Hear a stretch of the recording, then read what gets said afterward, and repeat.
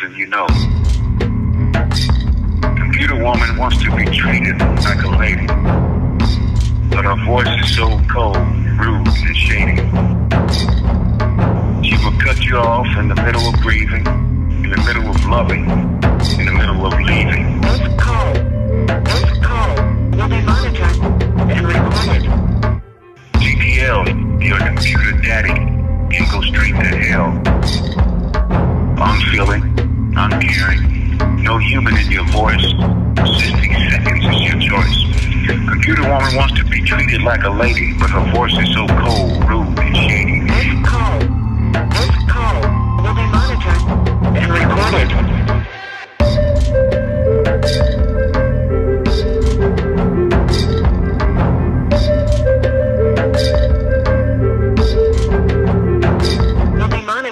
Invading conversations like weeds to a flower party. And recorded. You have no real concept of time. How flexible it could be. It's the figment of the imagination that cannot be bought or sold. Nothing more important to the computer lady than to tell you you have 60 seconds above. She will cut you off in the middle of breathing, in the middle of loving, in the middle of leaving. This call will be monitored and recorded. Computer lady and your daddy GPL can go straight to hell. Invading conversations like weeds to a flower party. So get ready, because the computer lady is quite rude, distant, and shady. And your daddy GPL can go straight to hell.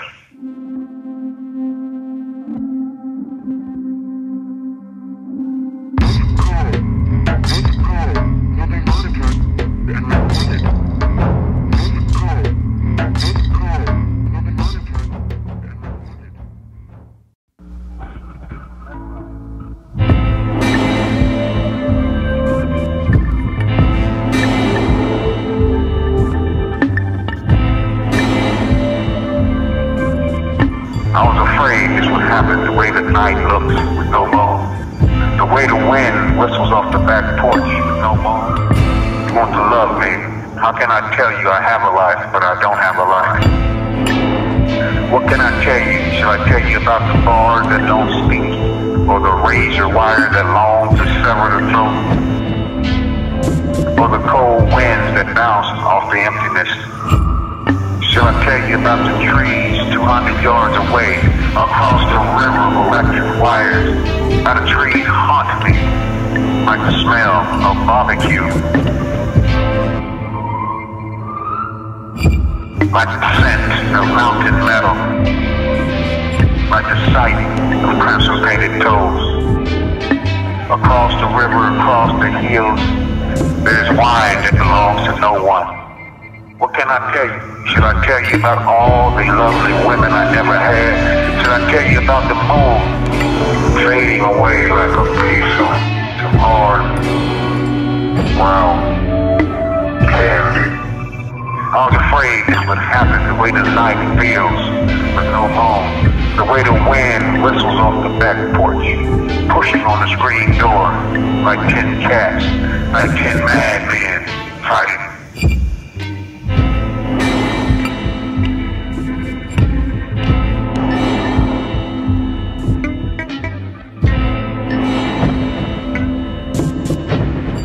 Like 10 madmen fighting.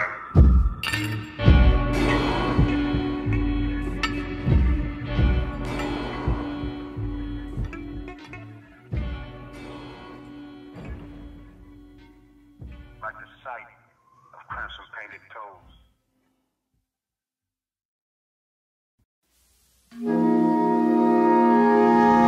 Gypsy woman, no one can tame. Rippling waters, dancing leaves, no one can hold. There's magic in the ways you unfold. I wonder how many trails you have set on fire. Your sweet toes breaking new ground. Gypsy woman, rippling waters, dancing leaves, no one can hold. There's fire in your eyes, fire in your soul. I wonder how you are flowing. Deep music, sweet sounds, pounds, drives my soul to life. There's timeless wisdom in your verse and blessings in your touch. Visionaries, simple and dynamic, deep and organic, real to the bone. Your found spirit, ageless and boundless and round. Gypsy woman no one can tame, fantasy free to roam land, air, and sea. As the moon flows and the wind blows, your candy apple toes on warm sands haunts me and takes me to dreamland.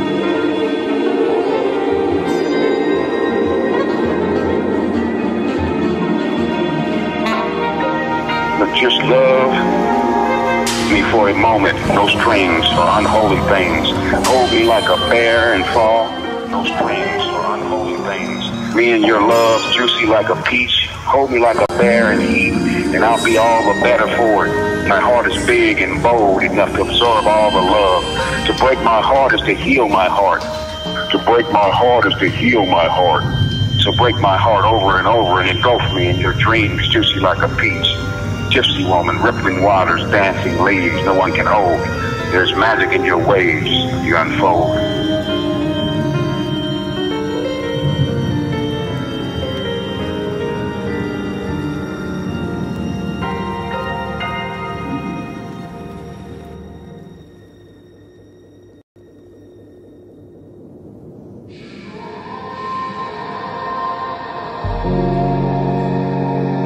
The thought of not holding you for a moment or 1,000 years could kill me. Baby, I cannot stand it, you being there when my eyes can face you. Baby, I'm 19, not holding you for a moment or 1,000 years could kill me. Baby, I cannot stand it, you being there when my eyes can face you. The sweet water beam off the body for 1,000 years. I cannot stand it, you being there when my eyes can face you. The thought of not holding you for a moment or 1,000 years could kill me. Baby, I'm 19. I cannot stand it, you being there when my eyes can face you. The thought of not holding you for a moment or 1,000 years could kill me. I cannot stand it, you being there when my eyes can face you.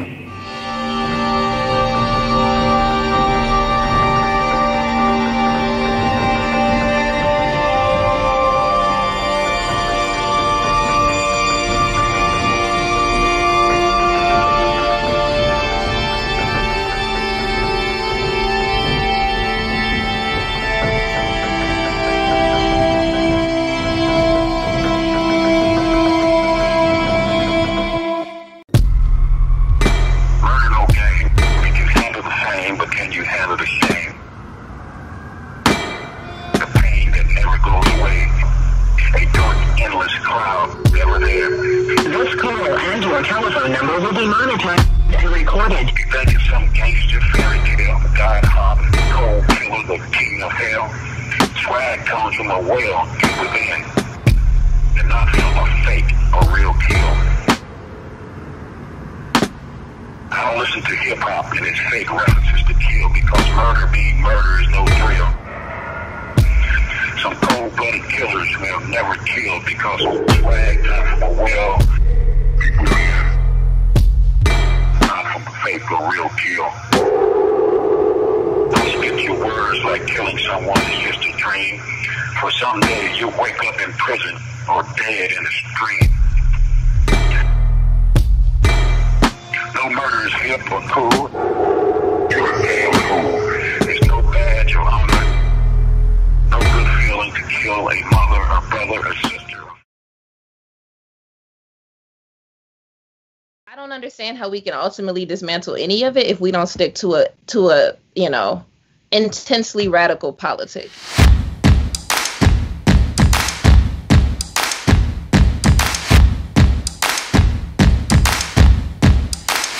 You're not broke if you're taxing rich people.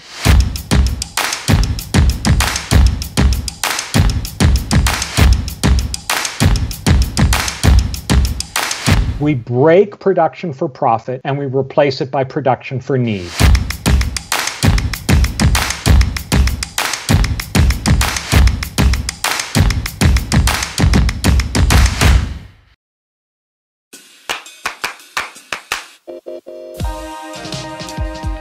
This event is brought to you by Haymarket Books.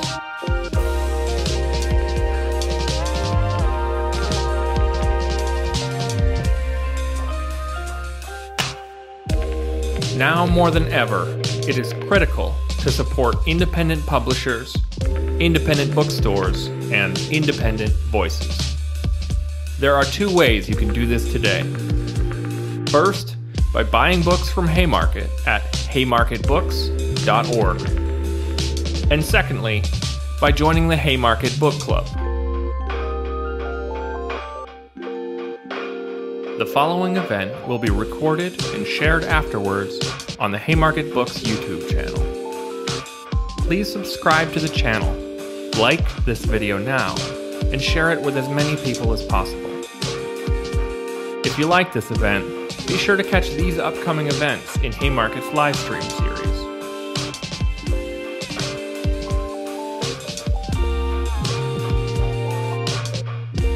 You can register for these upcoming events on the Haymarket Books Eventbrite page. If you miss an event, you can listen to the recording afterward by subscribing to our podcast, Haymarket Live, wherever you get your podcasts. Before we begin, a few housekeeping items. We are moderating the chat, but we cannot guarantee that everyone will observe our community guidelines. People who violate these guidelines will have their comments deleted as quickly as we are able. This event will have live closed captions. Instructions for accessing the captions will be posted in the chat. We should have time for Q&A. So please post your questions in the YouTube chat window, and we'll get to those later in the program. Thanks for joining us today. Our event will begin shortly.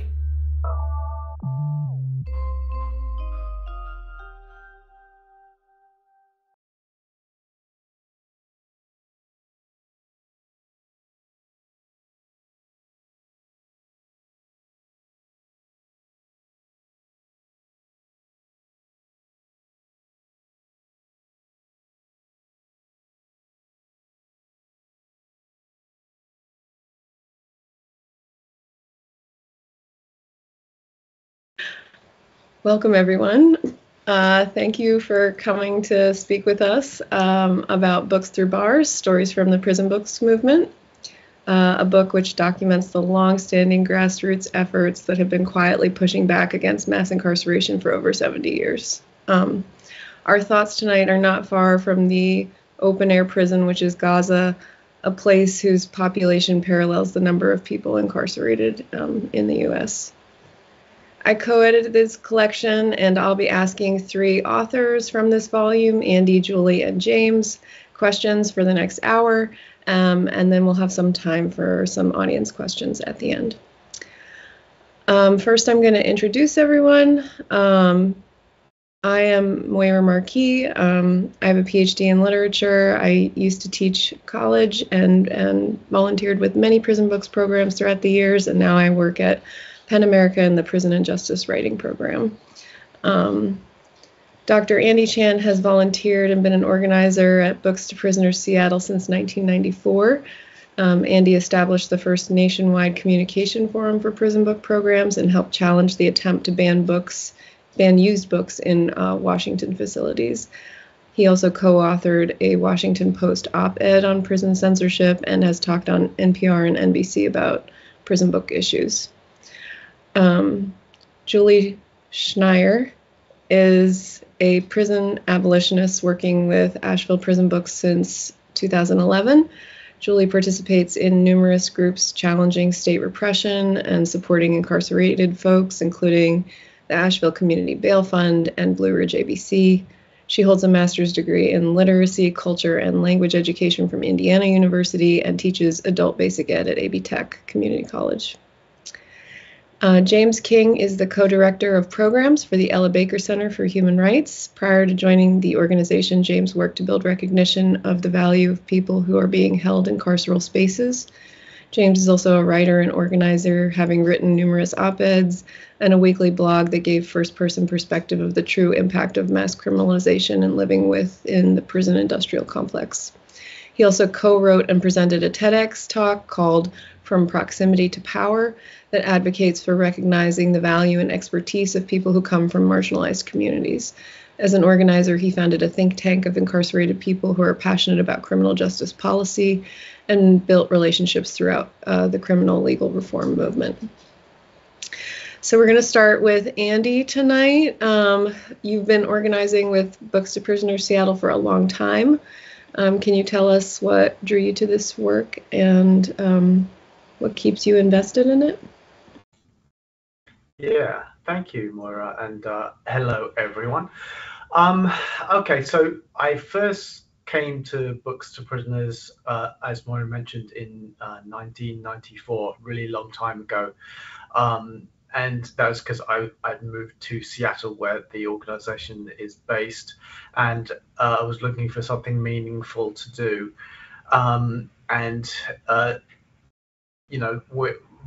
This is kind of not in certainly the beginning of the era of mass incarceration, but so midway into the beginning of the era of mass incarceration, and certainly at a time when I think incarcerated people were less empathetic, less regarded, very much marginalized population. I mean, not that they are marginalized right now, but even more marginalized back then, I think.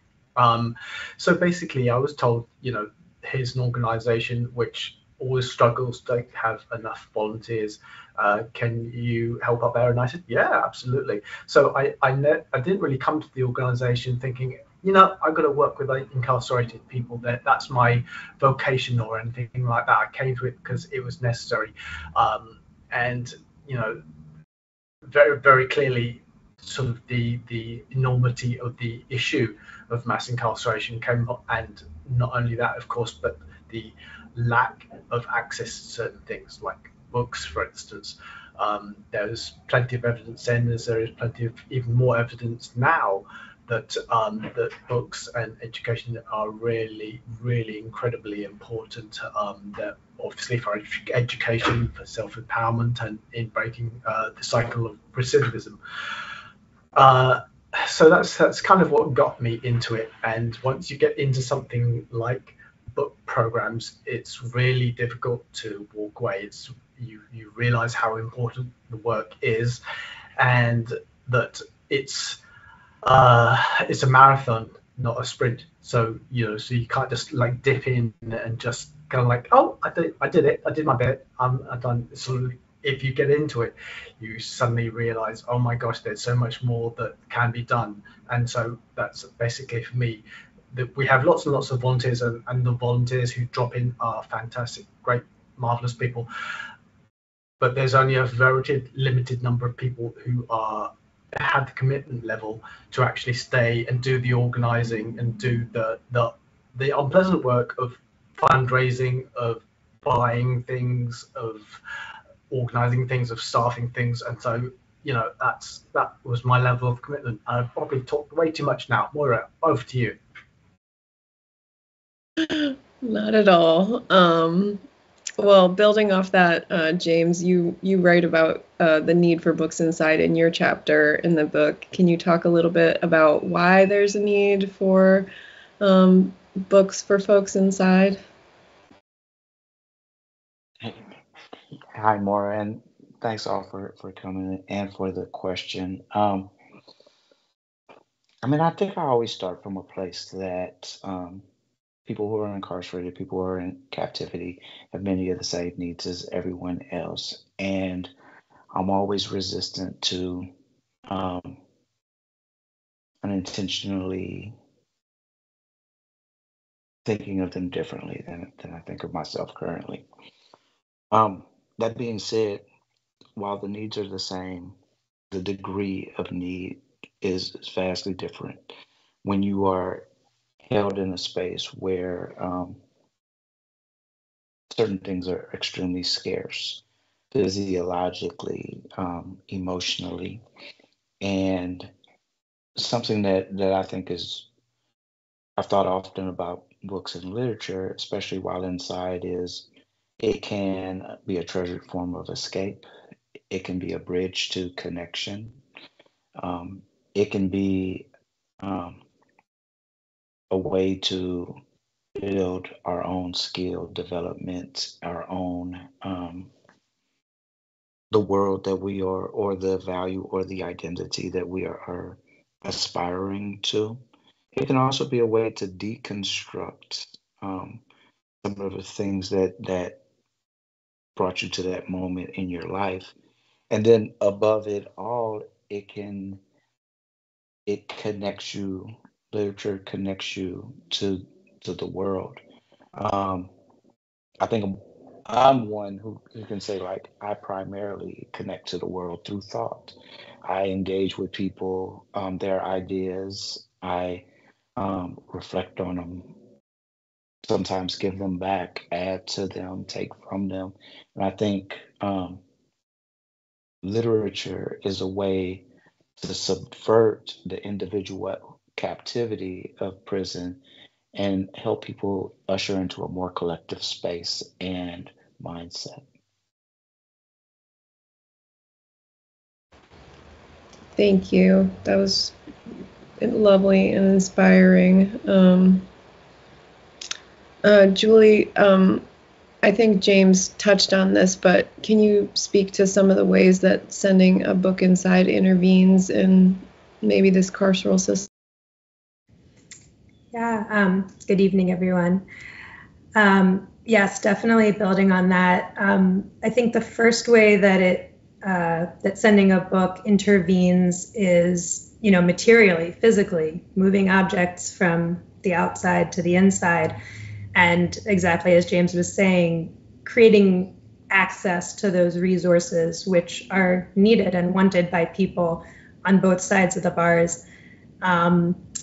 And that is actually really key because there's so many things that we can't transport, right? We always say in our volunteer orientations that, we send books because we can't send food or medical care.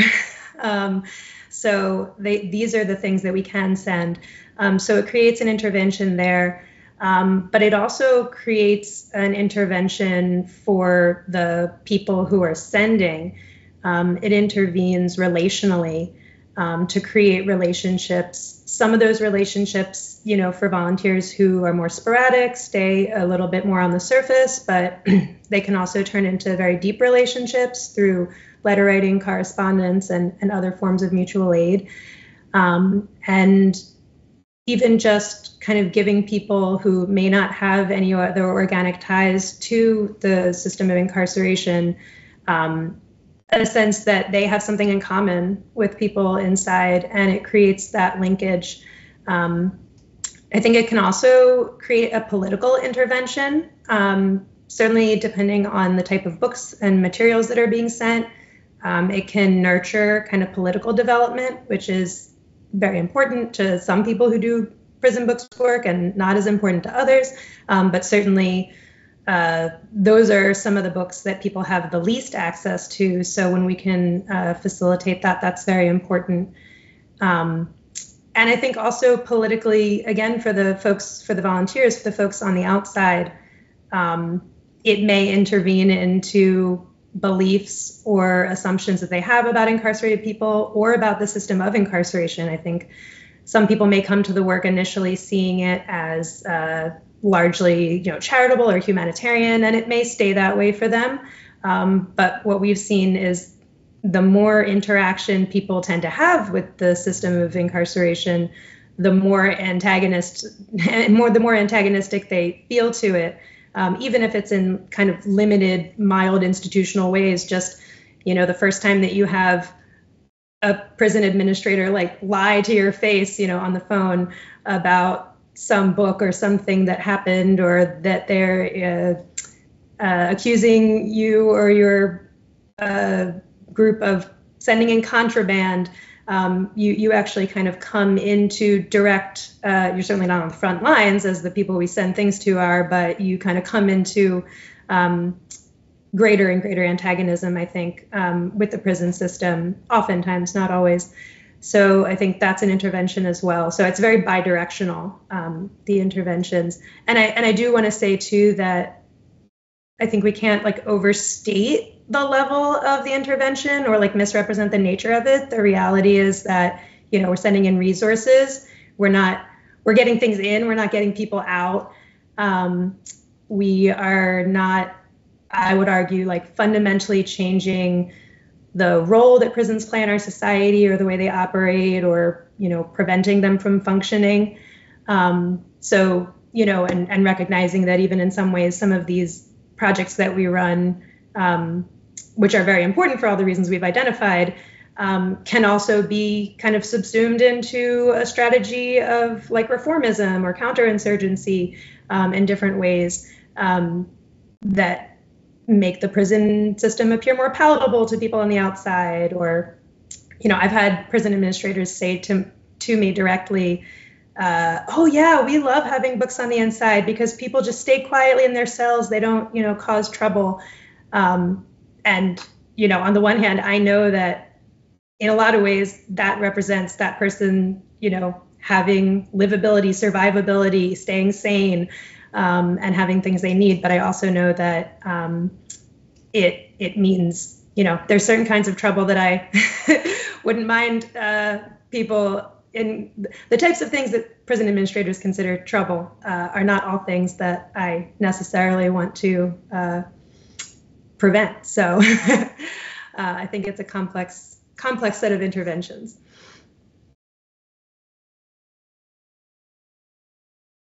Yeah, certainly. Thanks, Julie. You brought up a lot of stuff that hopefully we can, you know, have more grist for the mill during our Q&A conversation, definitely. So, Andy, there are a lot of challenges that are facing this kind of like, you know, simple and maybe not so revolutionary move of just handing someone a book. Can you tell us what you're most concerned about right now and what you think needs to be done in order to keep being able to send books to people inside? I'll try. So if you'd asked me that a few years ago, I think I probably would have said, well, the disappearance of the paper book might be a real issue, that, you know, so that we had some concerns that, gosh, the publishers are going to go away and we won't have anything to send in, and people will be tied to tablets which can then be easily controlled and will, you know, sort of the costing to it of the folks will be impossible. That concern pretty much has receded at this point in time. Certainly we've got plenty of books to go in. Nowadays, well, first I should point out that it's never easy to send books in to prisons, to individuals in prisons. There's always been states and systems which have created barriers, blockades, obstacles to getting books in, whether they're content-based or non-content-based, meaning sort of the subject matter of the particular books is something that the prison doesn't like, so they don't want people to read it, or it's the actual books themselves, like hardback books. They're worried about contraband or something like that being. And the other thing that people watching may not necessarily, I mean, they probably know, but they probably don't know, is that we're dealing with, you know, potentially hundreds or indeed thousands of different jurisdictions. So we have the Federal Bureau of Prisons, which is a big prison system across the United States, but we also have the state systems, and they are separate from the federal system, and they are in their own right, depending on the state, really huge or slightly less huge. And then of course you can get down to the county and local level, so you can have county jails and sheriff's office, which have their own sort of rules about what they will accept and what they will not accept. So keeping on top of restrictions in all these hundreds or thousands of jurisdictions is really difficult, and they are really incredibly varied. So that's one thing, but that's been essentially something that we've always had to deal with. I think for me, one of the big concerns is the spread of what we books prisoners call scan and shred, and I'm sure there's a technical term for it, but I can describe what it is, and that is essentially that prison systems, particularly states, but certainly down to the county levels, are only accepting letters from people. They're funneling letters from family members, friends, or loved ones, children, and they're scanning them, and then they're destroying the letters and just sending the e-scans into people. And depending on where you are, that can have a slight effect or a very heavy effect on sending in things like books, because the systems are really set up for receiving correspondence, less so receiving books. So that, oftentimes prison systems will only deal with this as an afterthought, and really an afterthought after organizations like ours have kicked up a fuss and said, hey, this system that you just introduced, what are you doing regarding books, and how are we going to do this?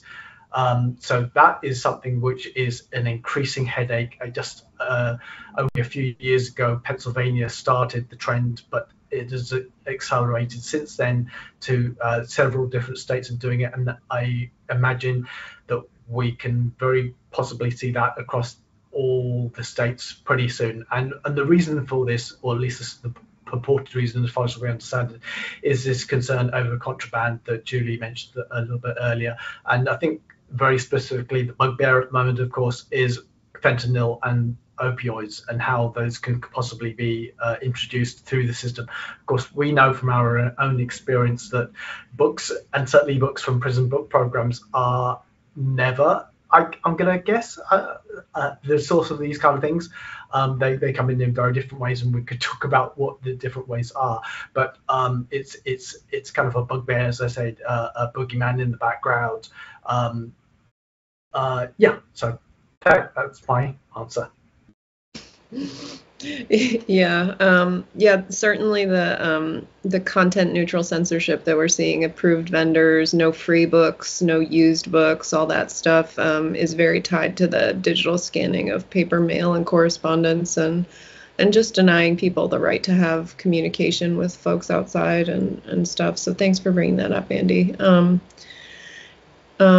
James, you there are so many concerns that we have for people who are locked inside, and it seems like reading and literature and getting books to folks might be kind of esoteric, and perhaps the argument could be made that like we should focus more concretely on something else, like Julie was saying, like medical care or food. So I know that you talked about some of the values of why people need literature inside, but can you talk a little bit more about maybe philosophically, kind of like the mutual aid? What are your thoughts on the role of mutual aid as for folks who are locked up? Thank you for that question. I guess I'd start by building on something that I heard in Andy's answer, which is in a capitalist society, and thinking of carceral responses as an extension of that, controlling supply and demand is a source of power and control, and important for the dehumanization of people being held in captivity. And it's one of the things that makes books extremely dangerous, but also weirdly at times the least threatening thing in prison. I've been in segregated housing in solitary confinement where a book cart would be rolled down the aisle, and the only thing I would have access to would be a book. And we all know that there are books that are banned, and that the control of the bringing them in and the sending them out is intrinsically tied to the prison's need to to be in control and be in power. I would argue that in a world where power is considered the highest good or the highest need, that anything and everything could be contraband, and that narratives that inform that this is contraband or that are contraband are invalid and not credible. And so I'll start there and say, like, perhaps a simpler answer for why it's valuable and important is mutual aid is because quality of life cannot merely be defined by having our physiological needs met. We have to feed our minds, we have to feed our brains, we have to feed our emotions, we have to feed our comfort, we have to be nurtured, we have to find a sense of belonging, and books and literature can provide all of that. I can't tell you, but I think everyone here knows the feeling of walking somewhere, seeing someone reading a book that you've read or that you want to read, and initially it just bringing people together. I think that that type of comfort to people who are in sites of extreme deprivation are vital.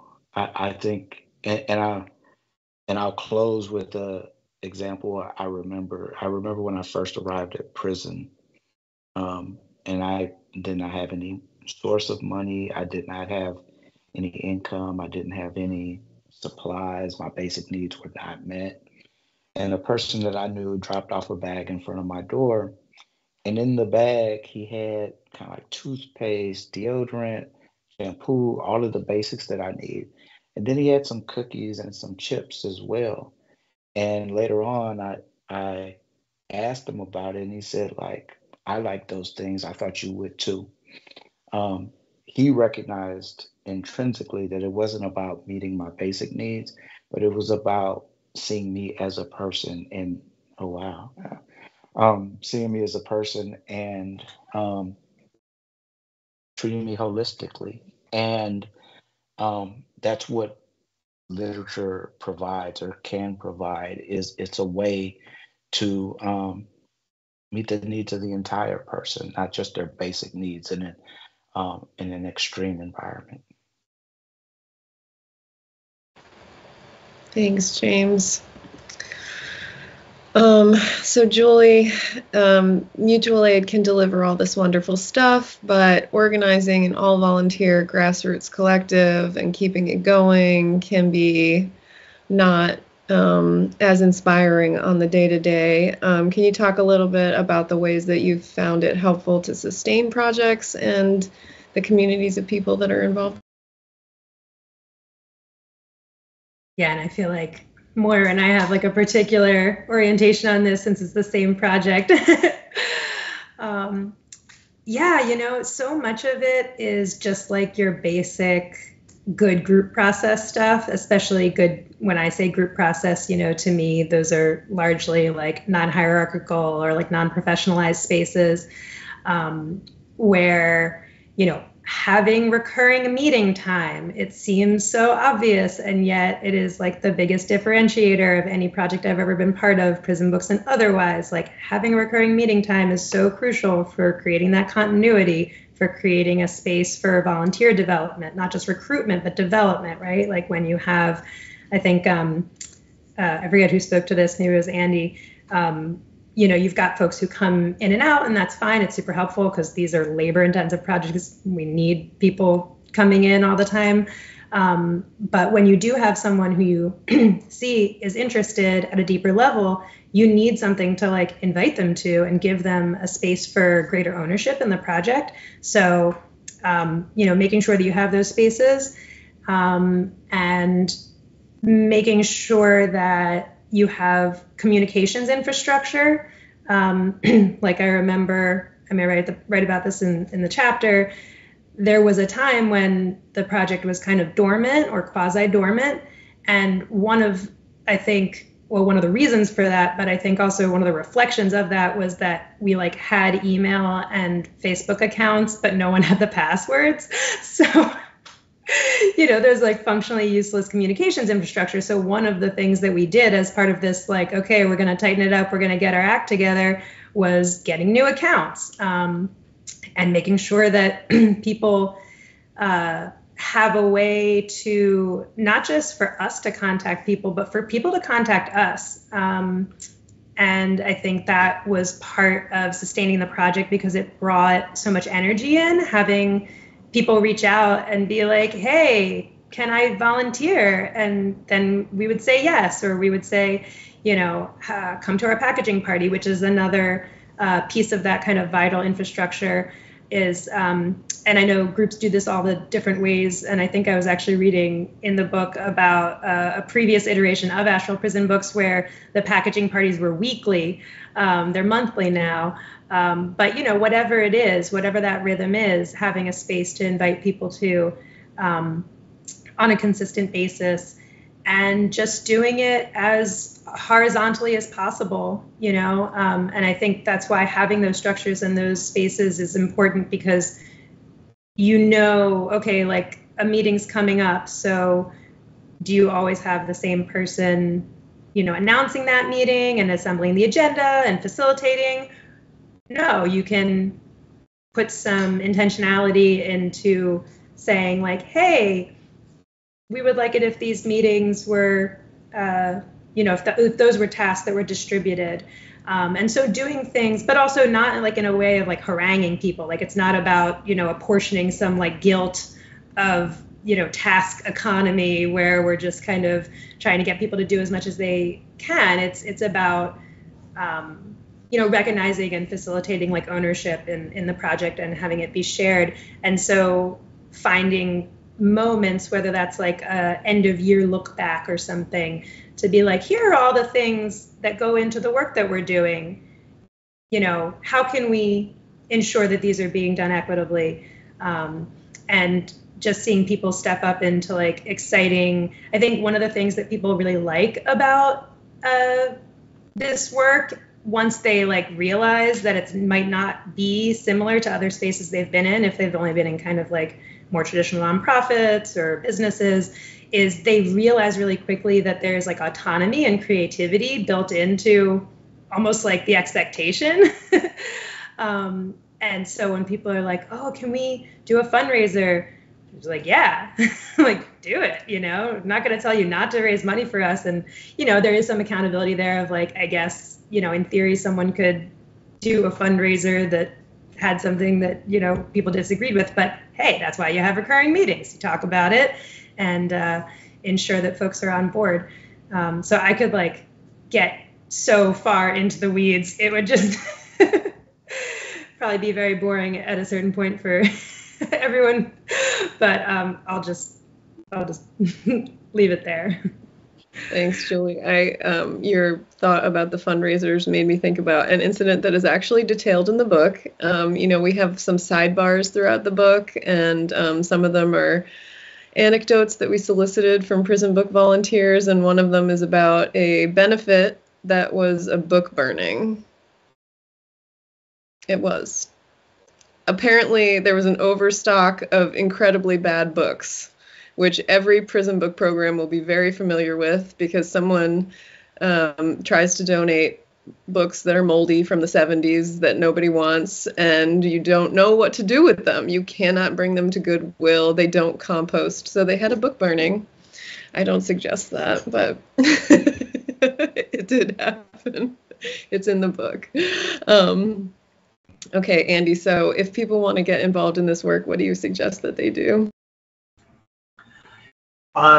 Specifically to do with prison book programs, I would say, well, first of all, if you live in an urban center, there are maybe 50, maybe if more than 50 active prison book programs around the country right now. So if you live in an urban center, there's a slight chance, fairly good chance that you actually have a group near you. Do a Google search and find them out and join them and see if you like the work. As folks have been saying, it's kind of different, and each group will be different. Like where I've been and volunteered at a lot of different groups, and they all do things very, very differently. Of course, there is the chance that you are not in a city where they have a group like this. That's where it gets a little bit more complicated, I think. I'd still do sort of an internet search and find either a group in your region or state, or a group that you think that you really like, and offer support. Don't just do things without having communicated with them first. So find out what they need, because maybe they don't need any books whatsoever, or they only need certain kinds of books. So check in with them, communicate, and they'll tell you basically what they need.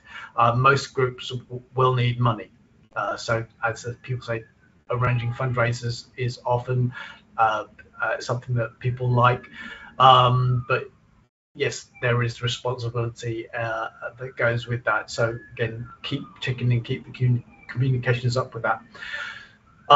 In terms of doing the actual work, if you don't live in a city that currently has a group, what I would say is don't leap into creating a group, an individual group yourself, unsupported yourself at this point in time. If you have a group of a small number of people or a large number of people who are interested in doing this kind of stuff and have a degree of commitment, you could, so for instance, set up an ad hoc or a short-term group and connect with, again, one of these other established groups around the country to say, hey, we have a bunch of people, we've been gathering books for 3 months, 4 months, and we have some money. So if you trust us and you tell us the ways that you like things to do, we can take some of the letters that you do and sort of not create like a mailing address for themselves, other than sort of get letters from a different program. To create your own independent program is really a huge amount of work. I mean, and I'm sure other folks on this call get emails or calls from people who are interested in doing that, exactly this, and I kind of caution them about these prior steps first. But if someone tells me that they have a group of 3 or 4 people who are really committed, people who are willing to commit themselves for, I don't know, 2 or 3 or more years to get a project off the ground and to sustain it, I'll talk to you about how you do that. And the reason why I don't want to encourage people who don't have that level of commitment is that when you get your address out there and say to people, hey, you guys in prison, we're ready to serve you, send us your requests, that builds up that expectation. So you will get the addresses, once they're out there and in prisons, will get requests for years and years and years, and at various points in time over the last few decades, we had to make certain kinds of cuts and kind of been trying to advertise that, hey, we don't accept these kinds of letters or from these places. It doesn't matter. People will still have this network, and they will say, we're going to send these. So you will get hundreds and thousands of requests, and these are all people. We have to remember, these are all people who want a connection. And if you cannot provide that connection, you are doing them a disservice. So that's why I'd say don't just, like, off the cuff create your own group, create a mailing address. Start out slowly, start as a sport, get your feet, know that you're doing, and you have that level of commitment. So yeah, that's how I would suggest you help out. Yeah, thanks, Andy. Yeah, I mean, that's a point that I don't think we touched on really, but that the volume of mail and the volume of mail is just overwhelming sometimes, and many prison book programs are 3-4 months behind in answering letters because there are so many people locked up who are asking for books. Which, you know, James, you spoke so eloquently earlier about, you know, what books can mean for folks inside. What are there any other things you would suggest that people do? Any actions that you think are meaningful? So many people now are concerned about, the state of prisons in this country and incarceration.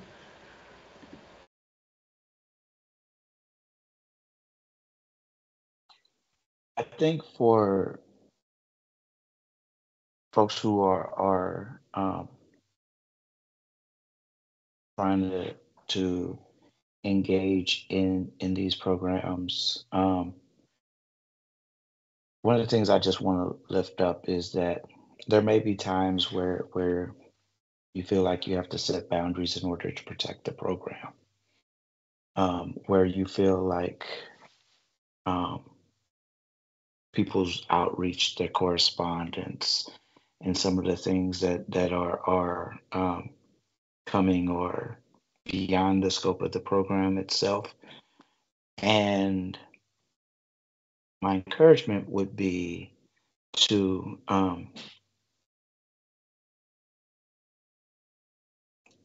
see people as they are and understand the totality of the experience. I think that there's certainly nothing wrong with wanting to be narrow in scope and say, hey, I just simply want to provide literature. That's the extent of what I want this to be.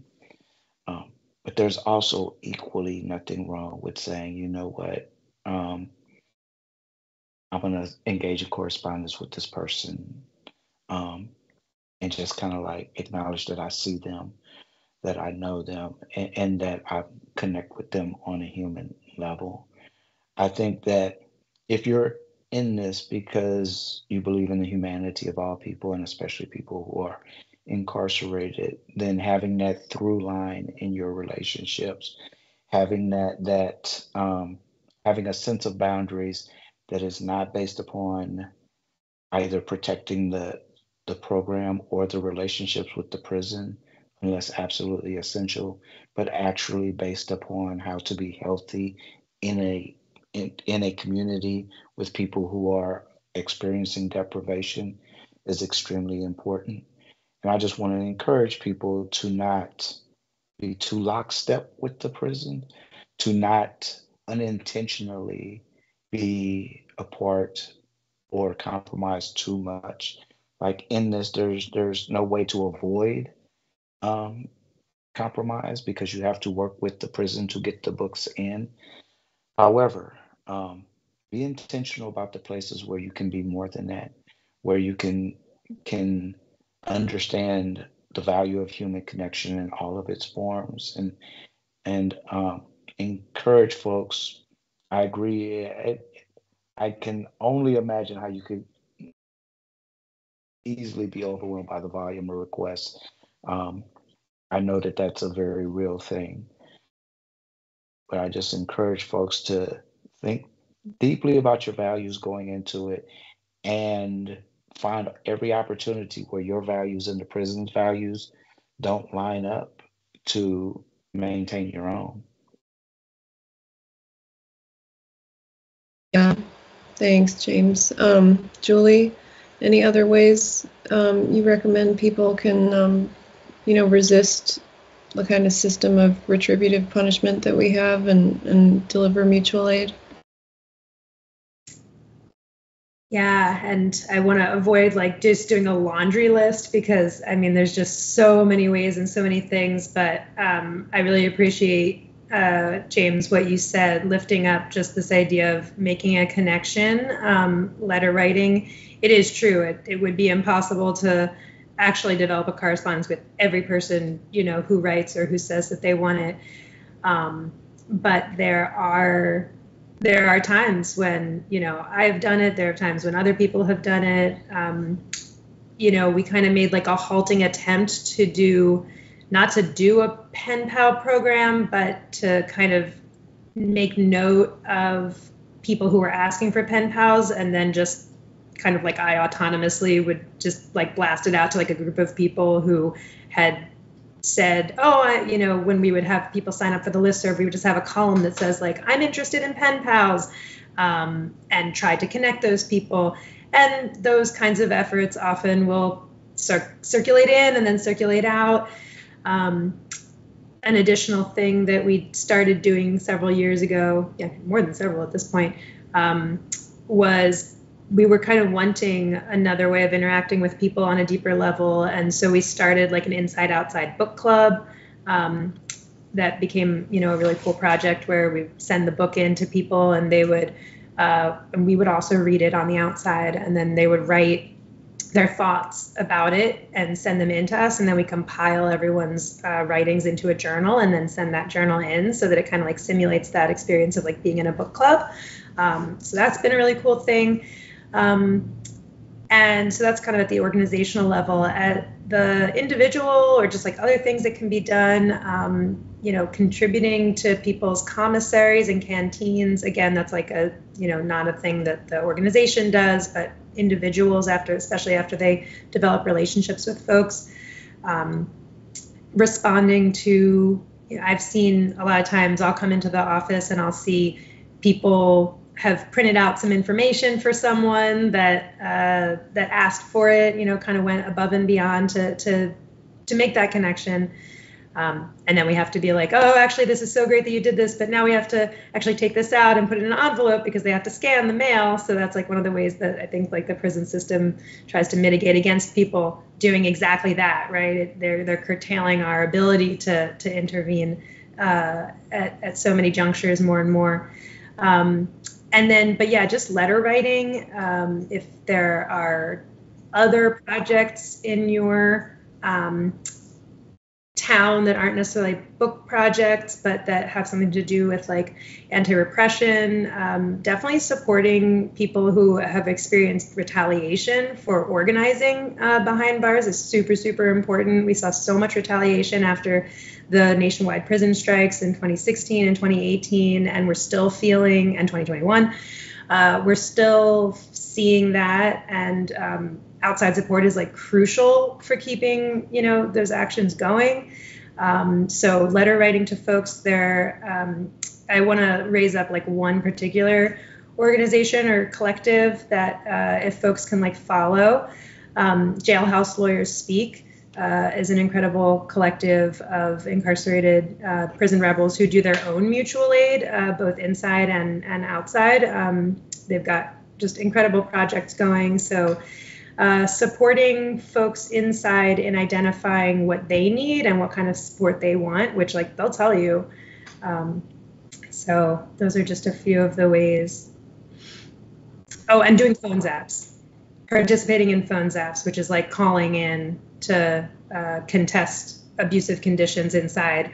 And there's a lot of places that post those opportunities to call in to prison administrators and different, kind of decision makers in the carceral apparatus. And believe it or not, they actually work. They do not like getting calls, especially a lot of calls.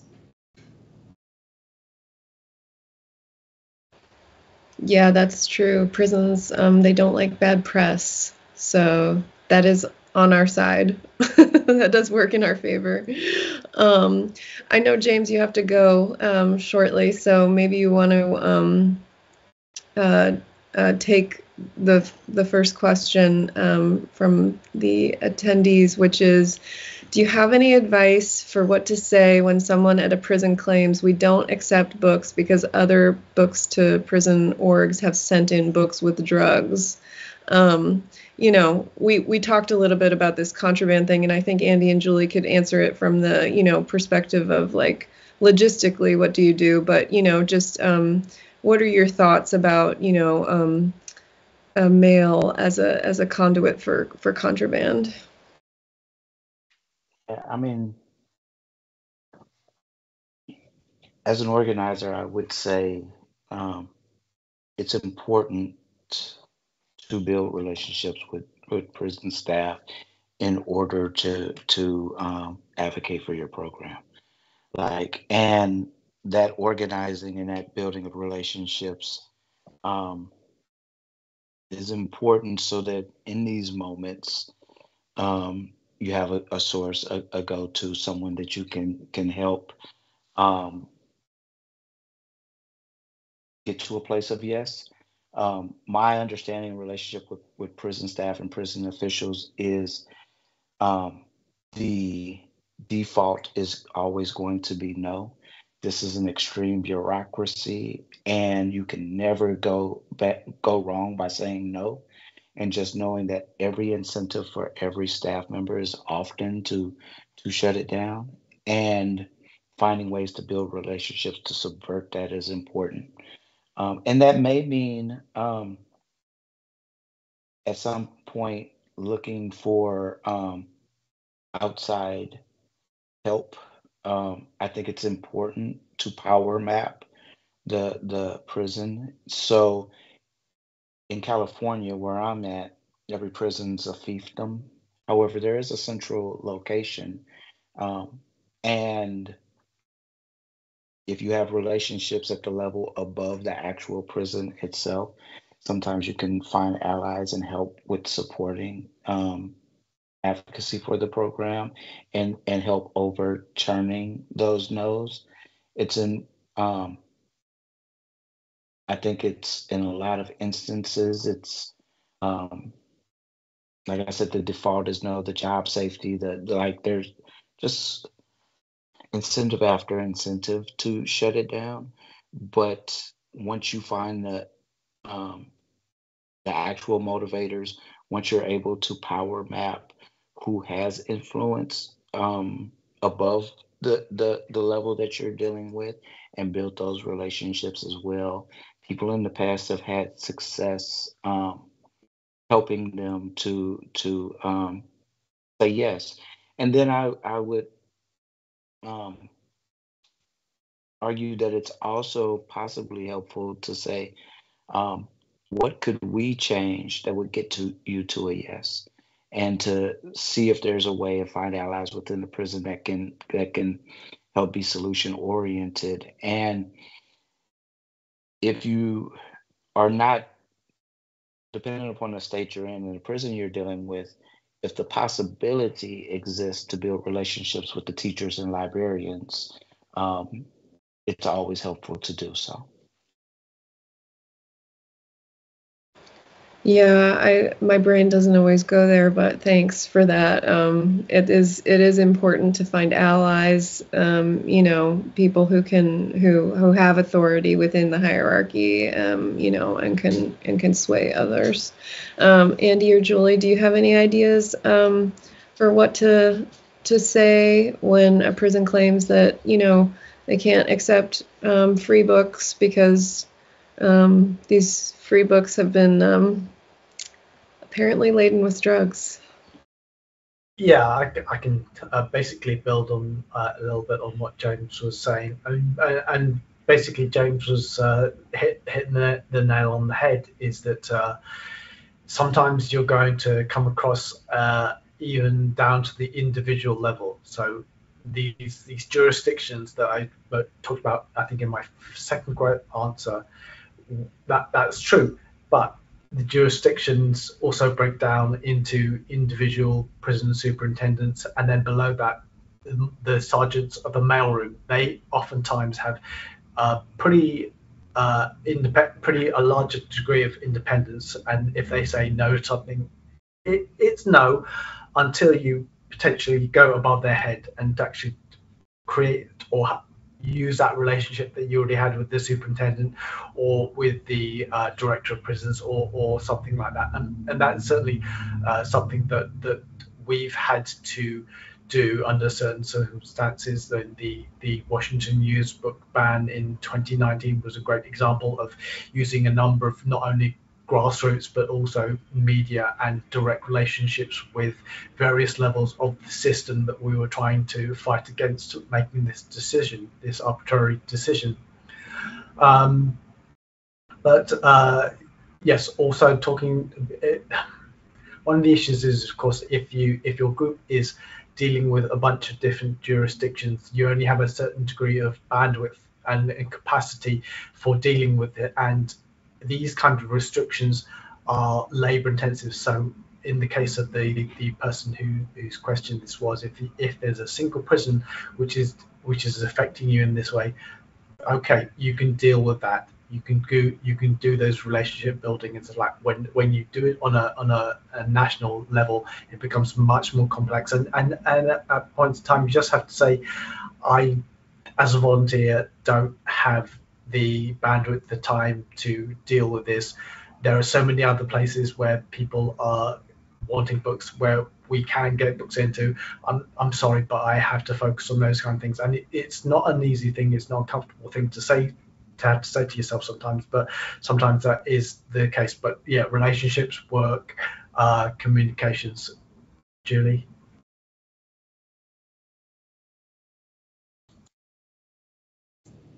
Yeah, I don't have a ton to add. You know, we've had this problem recur a number of times, and we've actually always been able to either, as James said, like get to yes, simply with, you know, just calling and just kind of sticking to the line of like, oh, well, you know, we don't send books that have contraband in them. And if you have any documented, you know, instances of that ever happening, you know, certainly we've never heard about it. You know, it's not our policy. And we've been able to do that multiple times. And there's only one time where we have been, and to this day, are banned from one specific facility, even though, you know, I say like all of the other wardens down the road from you, we're all, you know, we're sending to all of these facilities. And it's just, and it wasn't just us, it was also all of the North Carolina programs are not operational in that facility anymore either. So, you know, it wasn't accusation based. It was just, no, this isn't happening anymore. A new warden came in, decided he was going to, you know, be the one to show that he was doing something about the contraband issue. And, you know, we haven't really focused on relationship building. I think it's not really our orientation. But I think one thing that can be helpful is mobilizing the voices of people who, like, people inside, and being like, hey, we're being banned from your facility. If you want to like kick up a fuss, if you want to write grievances, if you want to get your friends and family to call and complain about this and say, you know, let this program back in, that's something that I think we could do more of, to try to move a recalcitrant administration. Yeah, I would just add to that asking for evidence is within your rights, and it's a degree of accountability that is often not demanded of prisons, because the people inside don't have a lot of power to demand accountability for things. So, you know, asking for like, okay, can you please send me the positive test results that shows whatever you're claiming is actually in that book. I think it's a pretty low bar ask. And then, you know, you can reach out to me. And I can you know, work with you from there, because having done this work for a long time, I know how much effort people put into it, and I'm very sure that that nobody's doing it to send fentanyl. There's easier ways, I hear. So we have another question too, that's asking about, do you have any advice for combating feelings of disappointment or guilt when prison books programs go dormant?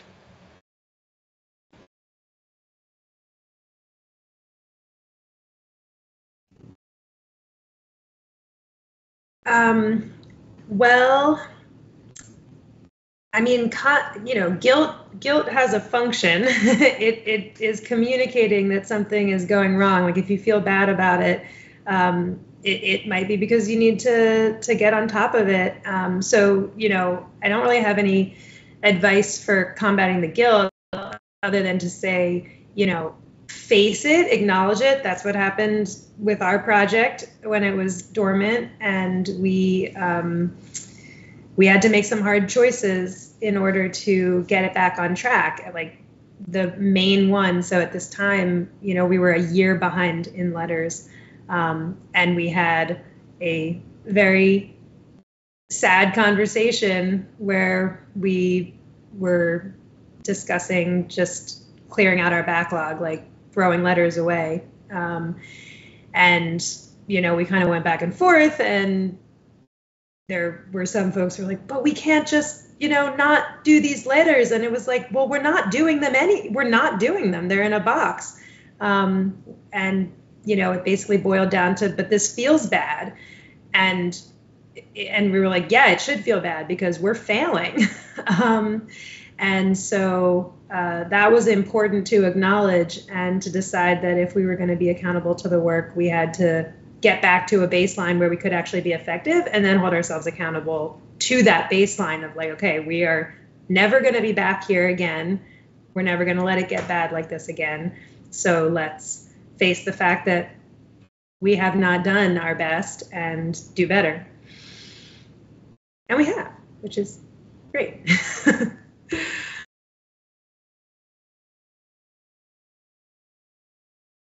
you have any thoughts for that, Andy? Andy's like, I don't have any guilt. My bad. I'll keep on doing it, whatever. You go away and do it. Yeah. I would say, as Julie said, guilt is there for a reason. You feel bad because you aren't doing the work. But, if you started the work as a group and then the other people have sloughed off and there's only one or a very small number of you, it is untenable. The work is really hard. All kinds of work are really hard, but this kind of work also is really hard. But I think rather than wallowing in the guilt of a program which no longer is functional, the idea would be to rechannel those feelings of guilt, that energy, into something productive, whether that is helping an active group or doing something else to support the work. Find something else to put that energy into, and sort of like you'll get over it, and sort of you can't keep everything alive all the time. That's just not possible. Do something though. Yeah, I combat my feelings of guilt by doing things. I think that's good advice.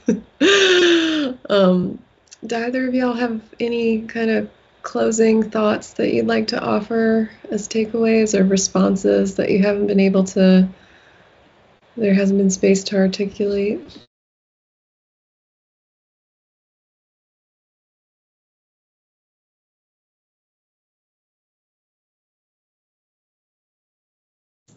I don't think so. I think I just appreciate, I super appreciate Moira and Mac for putting this volume together, and for, Andy and James being here. And just, I guess like the last thing is, I think this project is really cool because it shows a really unique kind of cultural or political phenomenon of these projects. Like when I think about this book as kind of like a cultural history or something, this is like a 50-year phenomenon in some places, or 30 or 20 years. Like these are long-running projects spanning the entire country that, hundreds and thousands of people over these years have participated in directly. And they're all autonomous. It's not just decentralized. They're all autonomous groups that are not, they're not even chapters, but we're all in relationship with each other. And I guess, Andy didn't even talk about the national, listserv and stuff. But yeah, it's just such a unique model. And I kind of was always surprised that there wasn't something like this describing this very interesting phenomenon, especially, kind of as an anarchist, like there's something so anarchistic about it.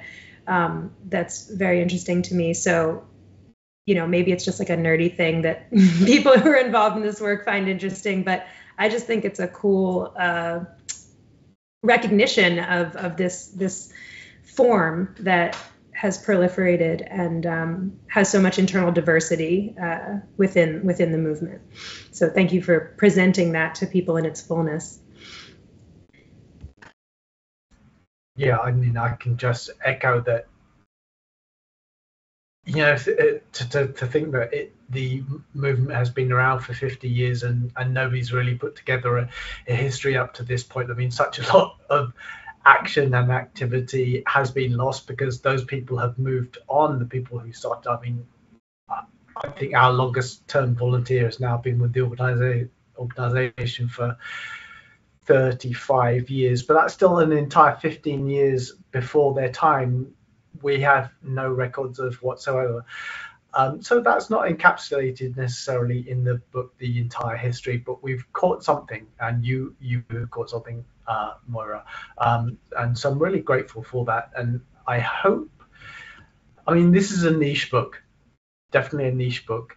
But as Julie said, it's not simply niche for people involved in prison book programs, but it's also people who are interested in prison issues, but also people who are interested in organization, and that grassroots organization of these free-flowing organizations are all independently starting out and maintaining themselves largely through volunteer work.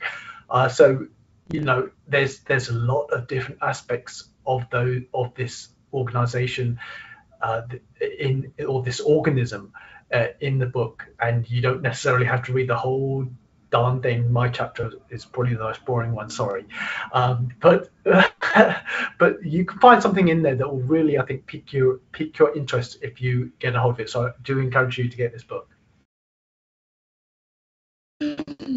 Yeah, thanks, y'all. I agree. I think, the movement has always kind of inspired me that, we operate so antithetically to what so much of mainstream culture claims it's impossible to do otherwise, right? Like, we don't have paid staff. We don't have, lots of money. We don't have, we do it in our spare time. We're giving things away for free to people who we don't even know. Apparently, all of this is like against human nature, and yet it's been going on for 50 years with, as Andy said, probably more people than we can count, and definitely more people than are included in the book. And I hope every single person that's ever even stepped into a prison book program one time gets a chance to have a copy of the book, so that they can, have a testament to some of the work that they've done that's so positive and opposed to kind of the mainstream culture that just sees us all as so tied up in things that are exploitative. Well, thanks to you both and to James for being here, and thanks so much to Haymarket, which so graciously agreed to host this. I just want to shout out Haymarket's Books Not Bars program, which sends free titles that are published from Haymarket to folks inside, and Haymarket has some of the most inspiring and thought-provoking books that are being published right now. So, if you can sign up to support someone who has asked Haymarket to send them free books through the Books Not Bars program. You can sponsor them, and they can get free books all year long, new through Haymarket. But as we've been saying, you can also look up your local chapters of prison book programs. They're online, so Google is your friend. And thanks, everybody. It's been really fun chatting. I'll see y'all soon.